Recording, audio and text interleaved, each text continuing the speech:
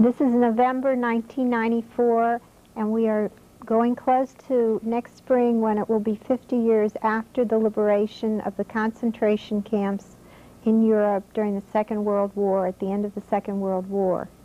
And we have with us one of the liberators of Dachau concentration camp, Mr. Fred Long. Mr. Long, tell us about when you went into the Army, where you were born, and where you went into the service in the year, and then how you got to that place at that time. Well, I went into service in 1942, and I went in the local board 58, Harlan, Kentucky, and I left there and went to Fort Thomas, Kentucky, and I was sent then to Camp Butner, North Carolina, where I took my medical training. And then we left there and went overseas to England. And we took more training in England. And You were how old when you, at this point? I was 19 years old at that time. And we went from there on to Omaha Beachhead, and from Omaha we went up through St. Lo, and we went through southern France. That would be southern France. You were with the Third Army? I was with the Third Army, and yes. the regiment and the Yes, ma'am. that you were with? The regiment, well, the Army, Third Army, it was In the Medical Corps? Medical Corps, yeah. And I was with the 92nd Medical Battalion. Right. And we was supposed to treat for gas, phosgene, chloropicrin, and all that kind of stuff, if the Germans had used gas. Instead of that, they did use gas, which I think the good Lord they didn't. They'd killed a lot of people. And we left there and went to Bastogne. I was in the Battle of the Bulge.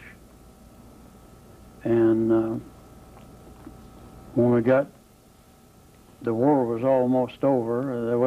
They captured some medical troops of the U.S. I just say U.S. medics. I don't know who they were, but they captured them. The Germans did, and they left. I don't know. They generally, when they captured anybody like that, well, they'd shoot them, and they'd get them out of their hair. You see. And anyhow, we went through the Battle of the Bulge, and after the Battle of the Bulge, we left Bastogne, and we went directly into Dachau concentration camp. Did you have any, you had a special insignia that you wore as a member of the medical team, right? Yes, ma'am. Yes, ma'am. Which is at a medical, U.S. medical over there. The,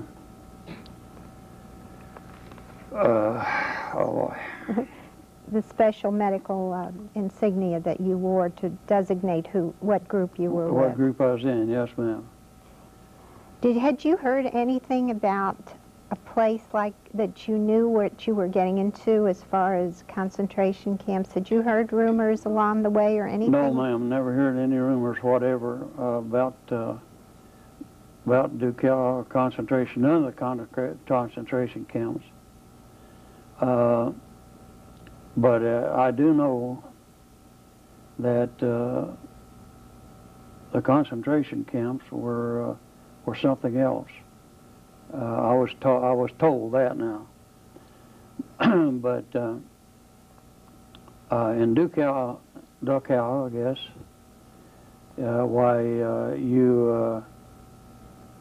It really opens your eyes, and I didn't realize that one human being, regardless of its color or creed, could do another person as they done the Jews and the people that they didn't want nothing to do with, the Germans did. So. Do you remember the date when you got to Dachau? Somewhere around the 16th or 18th of April, 1945. And we went in Dachau concentration camp early in the morning. It was before daylight.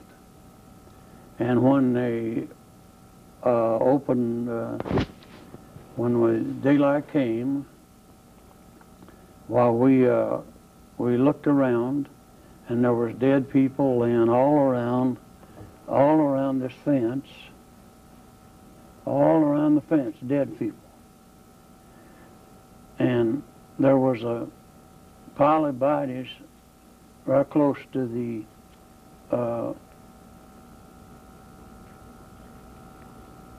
close to the incinerator where they burn them. And they had this shower. The shower was set up as a gas chamber, and it was all kinds of lice and filth of all kinds. And we had over here, we had a railroad cattle cars in here that run off as sidetracked, and it was full of dead bodies. This whole car was full of dead bodies, with nothing but they were skin and bones. That's in my language. And they billeted us. There was a platoon of us. Which would be how many approximately? Well, several. Well, I was out of the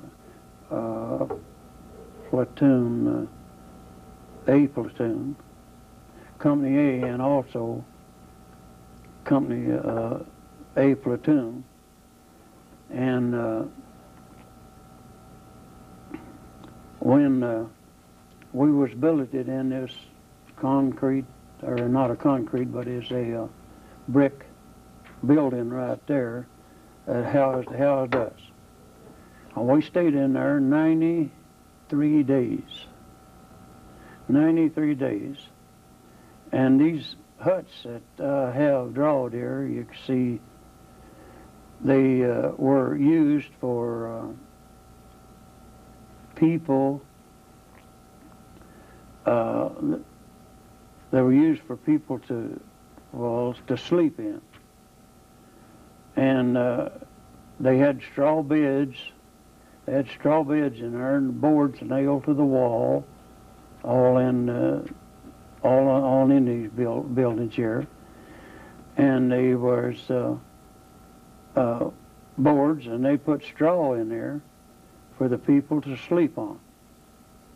And as soon as one person died, this gentleman here, that he was more or less the undertaker, I suppose, he would put them on a cart and haul them out the gate. Now, after they got through the gate, I don't know where they went to.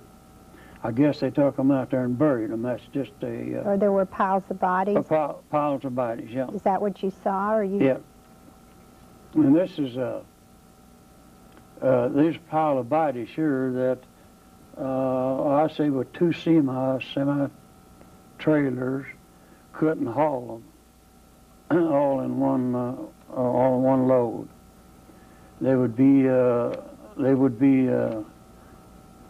200, 300 in that pile. They couldn't, as fast as they died, and they couldn't get rid of them fast enough. And they would just ship them out this gate on these carts, on this cart, and then they would burn what they could to get rid of them. And the stink was beyond anything I ever smelt in my life. And I'm an old farm boy. Was kind of raised on a farm, and I've smelt a lot of stuff. I've smelt dead cattle and stuff like that. But this, a human being, has a smell with all of its own. It can't be said, well, that smell like a dead cow. Not so. Because each they got a smell of just it's something terrible that you and you walk in there. We went in, and when we went in, we was given a mask to go on our face. Just a little old cup like, and went on your face. And there was all kinds of disease there. There was tuberculosis. There was dysentery probably. Dysentery or... Oh God, yeah, that was, well, that's come from them folks not eating. See, there was, you know, they had.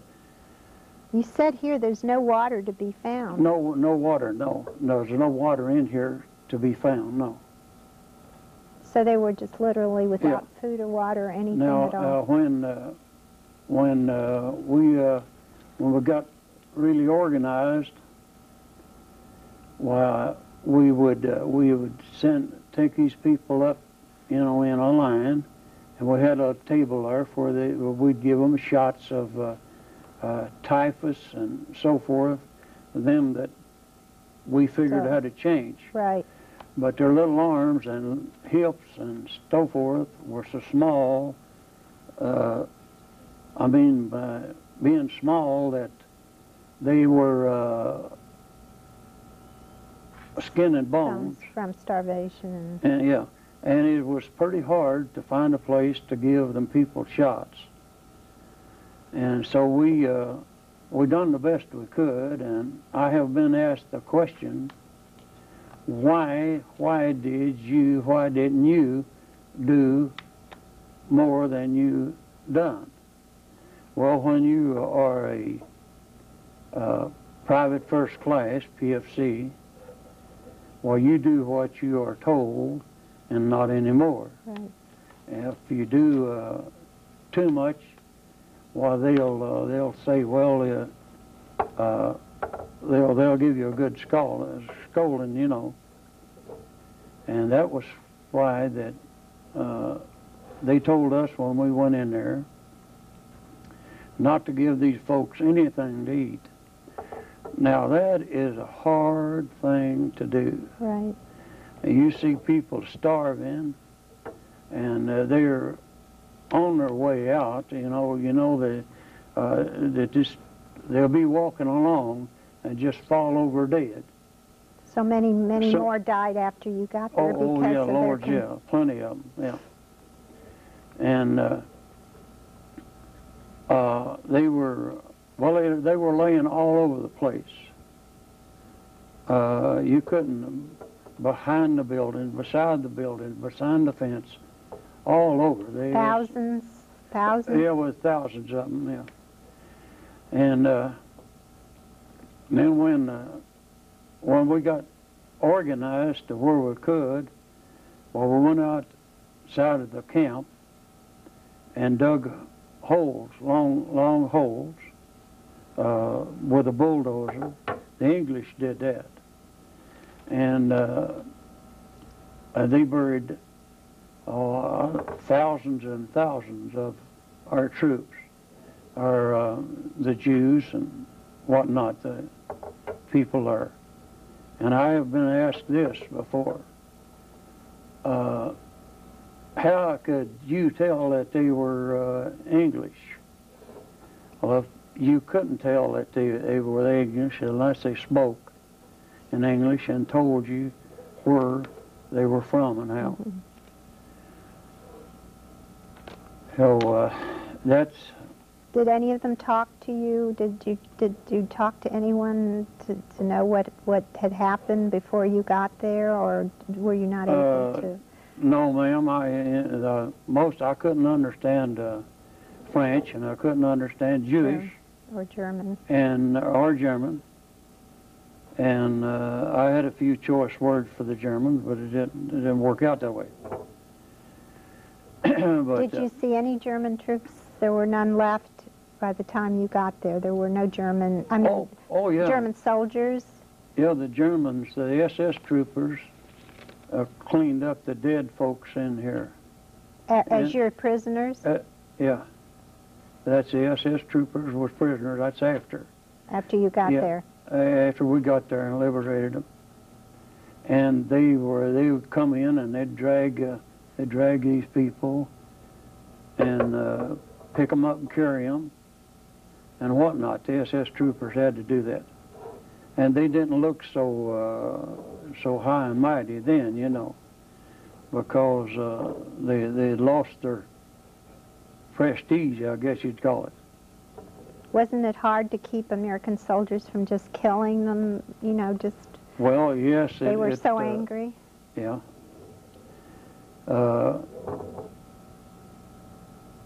Angry has everything to do with it, you know. I couldn't get angry at even my worst enemy. But several times that I could maybe done something that I've been sorry of now. Right. Were there men, women, and children that you could tell, or was... There was children in this camp, men and children in this camp.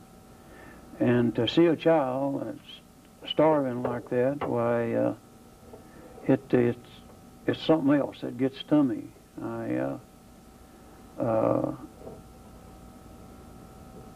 You actually spent 93 days within... 93 days within that camp, yes, ma'am. Yeah. We spent 93 days there. And I can sit here now, I'm shaking all over. Shaking all over and talking about it 50 years later. But it never goes away, you know. I dream of it, and I also have what they call backflashes. And I can be going down the road and or driving down the road, a highway or anywhere, and if I smell burnt meat or anything in that you'll burn meat or something like that, if you cook, and then all this other stuff just flashes right up before my eyes. It looks surreal for a second. You think you're there, see? Right. And it's hard to get out of your mind. And I don't think that anybody will ever, that had that kind of experience, will ever get that out of their mind. I go to the psychiatrist now, and once a week, every week, once a week. At the VA? At the VA. Because of that experience? Because of that experience, and I guess I'll just keep it going, but it don't really seem like it helps any much. It had to leave a terrible impression on a very young man, American person, who had never witnessed anything even close to that kind of Well, most I ever saw when I was a kid is a dead cow or a dead horse or something like that, you know. But I never realized that human beings could be that rough on anyone or that cruel. And being there, you still probably couldn't understand how it could happen. No. Did you talk at all with the other young men that were with you? You probably were all just sort of shocked. Well, we when we went in there, well, we was all given a job to do, and I never talked to anyone except maybe the sergeant come down. We had a sergeant out of Virginia that he was Sergeant Williams, Maurice Williams, out of state of Virginia, and he went crazy right on the block, right in the camp, and they had to send him back. And I don't know where they sent him to. You saw the Evans. You saw everything that was. Yes, ma'am. I saw more than I wanted to, and I get choked up about it now. You know, it's hard to talk. Right, I understand that. And we do this as difficult as it is because we want, for history, we don't want it to happen again, and we want people like you that were American soldiers from this country who saw what had happened. We need their testimony, and we are deeply indebted to men like you that went through what they went through, and finally brought liberation to these places, because it would have gone on and on. So we are indebted to you. Is there anything else you would want to say? I missed one thing, that these bodies that outside of the crematorium, well, I didn't put it on here, I guess. Oh yeah, a furnace right there. And they had a thing running around here, rack like, that held these held bodies on them, and they would put them on there, and then this chain would, there would be a guy there that would run them into the furnace on that chain, on the hooks. And when we got there, I'm skipping all over the place, but that's all right. The best I can remember. When we got there, why, there were still 3 bodies hanging on these hooks close to this furnace. And like I say, I don't know why that one human being can be that cruel to another. I don't care what color they are, or what race they are, or whatever. But the Jews, I think, took the worst beating of all. As by that I mean that there was, I think, 6 million of them killed. 6 million Jews killed in this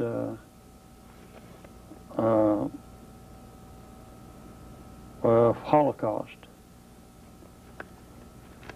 It's hard for other people, but to see it in there. But you see it, every day, because you lived through seeing the results of what had happened during that period of time. Yes, ma'am. I sure did. Yeah, and we see this. We see it every night, almost every night in our dreams, and we wake up wringing wet with sweat. Jump out of bed, sit on the side of the bed, get up and walk to get, to everything. Well, when I like to add this, when me and my wife got married, I come home December 13th, 1945. And I used to get up, I have these dreams, and I'd get up and just go and walk, wherever, just for a walk. And I'd come back and relax a while, and maybe have a cup of coffee, cold coffee, for instance. And then I would go back to bed and go back to sleep.